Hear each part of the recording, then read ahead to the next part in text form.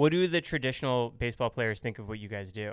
At first, when they see the TikToks, they might think, what is this? But when they come to a game and they see a first baseman hitting 450-foot nukes, and guys throwing 98 miles an hour, they realize it's real baseball, because you see how fun it is. And it's not the traditional baseball way of, all right, if I strike out 4 times today, I'm going to get sat. I'm going to sit and my coach is going to yell at me. Not saying that baseball should be that way, all baseball, but I think there are some components of banana ball that are going to be integrated into regular baseball pretty soon. You think? Yeah.